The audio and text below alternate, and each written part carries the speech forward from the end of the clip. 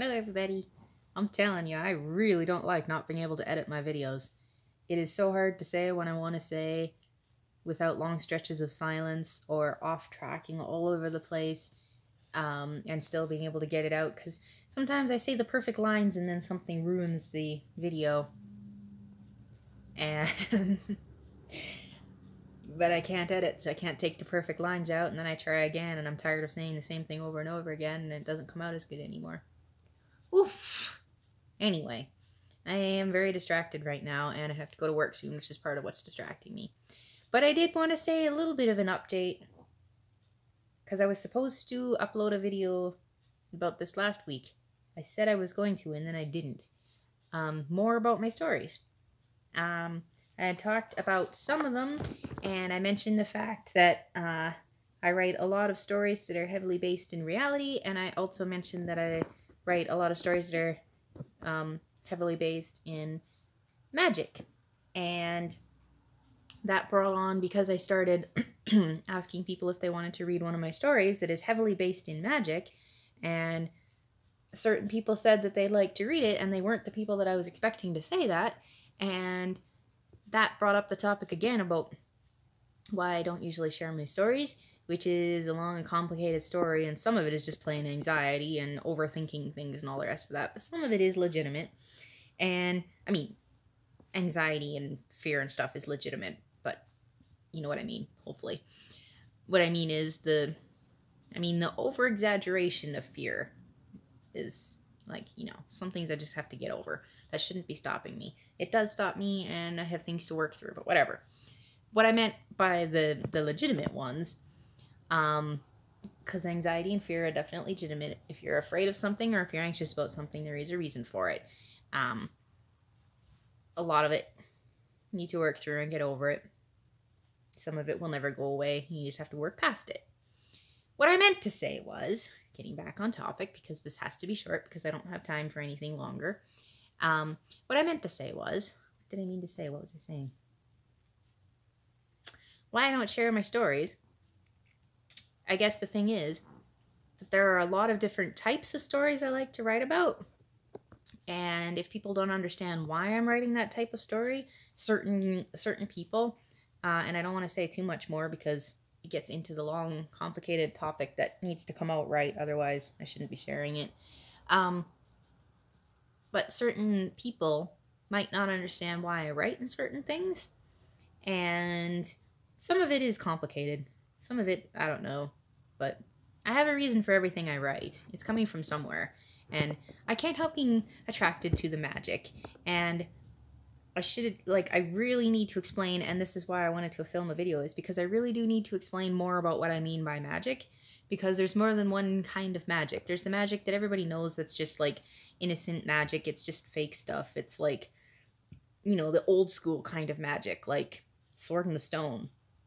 That is innocent, fun, old school type of magic that everybody knows isn't real. They just like to let their imaginations run wild, right? And there's one series, Enchanted Forest Chronicles by Patricia C. Reed. Reed as in W-R-E-D-E. You should go look up that, because that's for young teenagers, but even as an adult, I absolutely love those books. There's like 4 of them, I believe, and they're there. She does such a good job with it. It's just so much fun to read, and it's so cool because your imagination just goes wild with that, and it's just so much fun to read. So you really should go look it up. That's the kind of magic more that I'm talking about. There's also the type of magic that's more like Harry Potter and that kind of thing, and that is starting to get into the type of magic that because there's people in the real world that call themselves witches. And there's, even when you get into that, there's all different types of what people, that whole opens up a whole new realm of topic that I can't get into right now because it's way too complicated. But the thing is, I've said before, I am a Christian, and because I'm a Christian, playing with the magical world, it can get dangerous, because if you start crossing certain lines, like when you start mixing the innocent magic, when you start mixing that in with the supernatural realm and start getting into the dark magic, or magic that, even Harry Potter, people are like, stuff like that can be real and you can really do spells and do magic and stuff. I don't want to get into the topic about why that's... But the thing is, when I write in my stories, because I'm a Christian, there are certain lines that I can't cross. Certain lines that I maybe sometimes I toe them a little more than I should, and I try to not. A little bit of a spoiler for my stories. If anybody ever starts reading my stories and you don't want any spoiler whatsoever, then stop, like, mute the video until I go like this at you.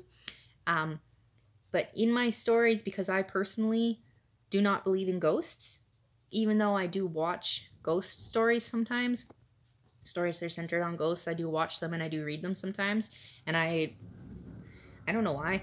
I'm attracted to the supernatural world. I can't help it. So I do watch them sometimes, and I can enjoy them sometimes, but I personally do not believe that ghosts exist, as in, like, the traditional sense of ghosts as in people that have died, but their spirits are still wandering around in the world. I don't believe that that happens, and because I still strongly believe that that doesn't happen, and exactly why I believe that and all that stuff opens up a whole nother topic of the Bible and spiritual beliefs and all that kind of stuff, and it's too complicated for this video, but I don't believe it. And because I so strongly don't believe it, I personally cannot put it in my books. So if you ever read one of my stories and it sounds like I'm writing a story about ghosts and stuff like that, I guarantee you I'm not, because I can't put that in my stories because it goes too much against what I believe. So I can't put that in my stories. But when it comes to stuff like the magic and the supernatural realm, when I say supernatural realm, I'm including things on a very wide topic.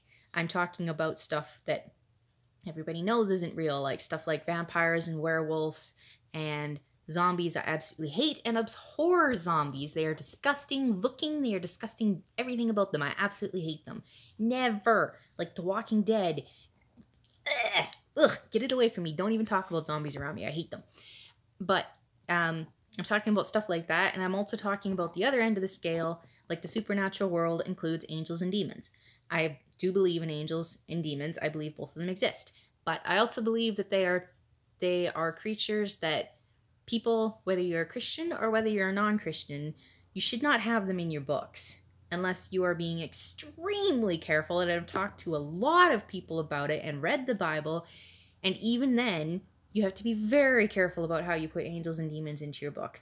And again, that brings up a whole nother topic that I won't talk about anymore right now.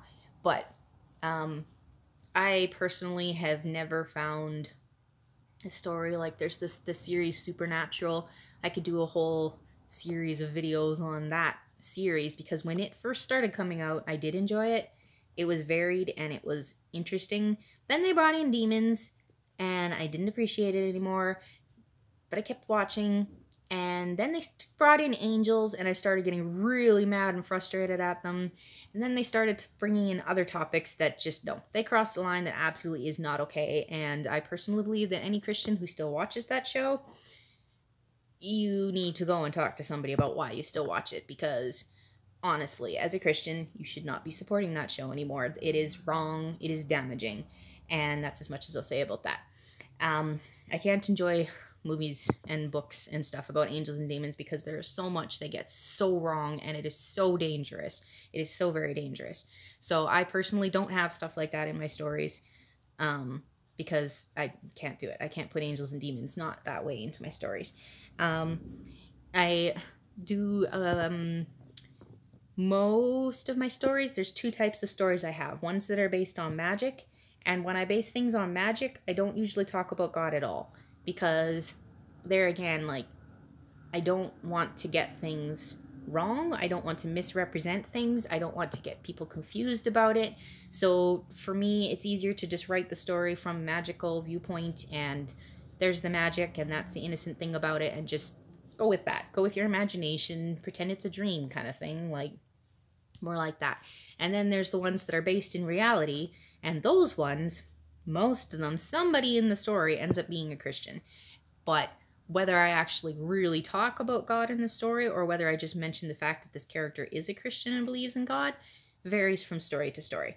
One of my stories that I wrote that deals the most heavily with Christianity is called Broken Tears, and that one I'd be more than happy to share with anybody under the sun that wants to read it. Like, I would be very happy to share about it, because I personally love the characters in that story. Trinder is one of my favorite characters that I've ever written in my life. That whole story is based on they're a band, a musician band that's just trying to get off their feet, but they're like they're a non-Christian band, but one, like, Trinder's in that group, and so is his best friend Aston, I believe his name is. And Trinder is dealing with something that nobody realizes he's dealing with. And one of the main characters in that story, aside from Trinder and Aston, the other main character in that story, she's a Christian girl from a Christian family, a big family. So it's when I wrote her, I was actually thinking a lot about my best friend, because she reminds me of my best friend, and her family reminds me of my best friend, and all that stuff. So, but I absolutely love that story and would be willing to share it with anybody, even though it needs a lot of editing. It could use a lot of filling out, because I wrote it many, many years ago, and it kind of sort of feels like it's a first draft, basically. It's kind of a little bit of a skeletal, and it could be way deeper, like way fuller, and I would love to fill it out. But I haven't made it back to that story yet, so it's not filled out yet, but I'd still be willing to share it with anybody that wants to read it. Because I love that story. And then, but that is probably the most heavily Christian-based story that I have ever written before. A lot of my stories tend to fall more into the middle of it, like I mentioned, Separate Ways. That one, there are parts of that story that are supposed to get very based on Christianity, because some of the characters in that story are Christians. And within that story, I have some that have been Christians for years and years and years. I have some that have been Christians for a couple of years. I have some that are starting to question what Christianity is. And I have ones that are completely 100% against Christianity, and they have various reasons why. And the whole point of that one is to kind of explore why people would be against Christianity, why they want Christianity. And it's just, there's a lot in that book. It's a very big book, and if I ever manage to finish it with all the characters and all the things they're going through, I would need a lot of help to make it accurate, because, for instance, one of the characters in there has a drug problem. He sells drugs, and he's used drugs before, and I did research before about drugs, but there's probably a lot more I could, because, you know, like symptoms and signs and what people are like when they're dealing with stuff like this. And like another character who self-harms a lot, but he has particular reasons why, and even though he's attempted suicide a few times, spoiler alert, he doesn't really want to die. But it gets into a lot of really heavy topics, and one of those heavy topics is Christianity. So there's that kind of thing as well that are in some of my stories. And then there's other ones, like one called Someone Else's Opinion, which I need to talk about way more in depth. I want to make a whole different video for that one, because but in that one there's some Christians, but they really aren't, it barely talks about Christianity at all in that book. It's just kind of more, at least so far, I did mean to bring it more into it, but at least so far they mostly just mention that they've read the Bible, and a few of the characters I said they are Christians, but they don't really talk about it because the topic doesn't really come up. And then there's the one character, the main character, Tio. He's read the Bible several times, and he's done a lot of research into it, and he personally believes every single word that's in it, but he isn't a Christian, and he's got specific reasons that haven't been mentioned in the book why he won't be a Christian, at least not right now. And he does have reasons, but they haven't come up in the book. So there's also that I do a lot. And I could go more into why, but in this video right now, I didn't realize it was already 14 minutes. So I won't go into exactly why necessarily. That's the way I handle things in my books, but it's the way I kind of handle it. And then, yeah, my other books, the ones that deal with magic, like I said, if there's just a tiny bit of magic in there, I might, but usually if there's any kind of magic at all, I just don't really talk about Christianity. I don't really talk about God. Either way, I don't talk about, like, not about God, I don't talk about any religion whatsoever. I don't talk about any gods or religions or supernatural worlds in that sense, like the angels and demons and gods and stuff like that. Obviously, when I talk about magic, they're usually some kind of like, yeah, I was writing a story. I haven't managed to finish it or anything, but I did write a story that was based on vampires and stuff like that. Never did manage to finish it, but most of the time when I write stories with magic, it's more to do with, like, people that you can't, not everybody can see them, or it's very elemental based.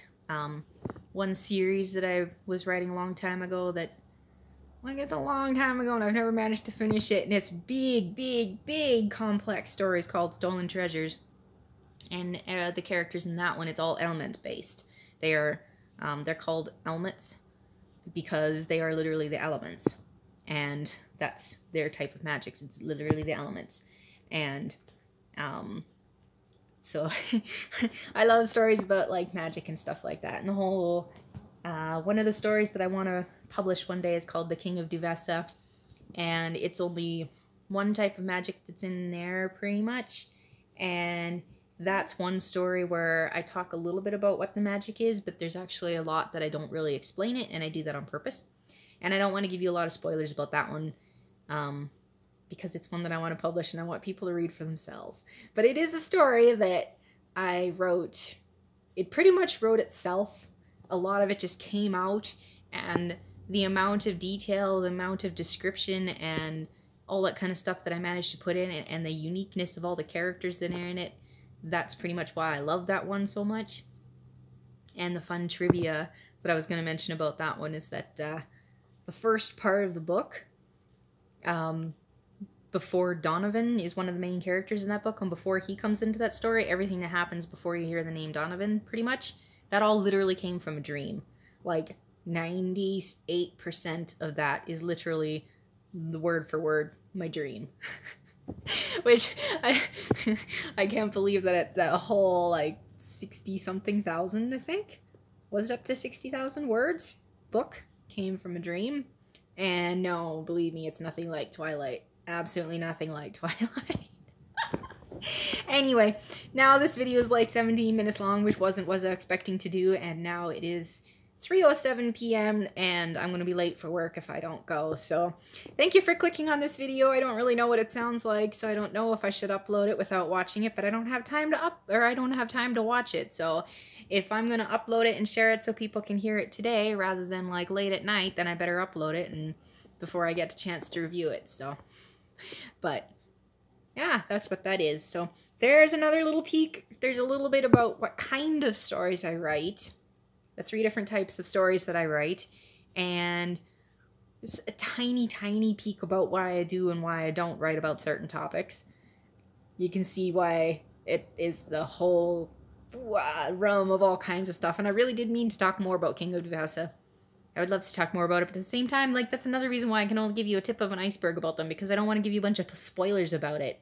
I really don't want to give you a bunch of spoilers about it, because it's so, like, you just gotta read it. You gotta enjoy it for what it is before I talk too much and give you away too much. So there's a quick 18-minute video about stuff. So thank you for watching, and leave your opinions, leave your thoughts about what I was saying about down below. And if you're an author, or other things that you won't talk about in your books, is there a reason why you won't talk about them? Is there certain topics that you feel yourself coming back to all the time? Why is that? I have certain topics I come to a lot, and I'm not sure why, and I mentioned that in the other video. So, what do you like as an author if you're an author, and why do you think you're like that? And yeah, let me know what you think. Thanks for watching. Bye!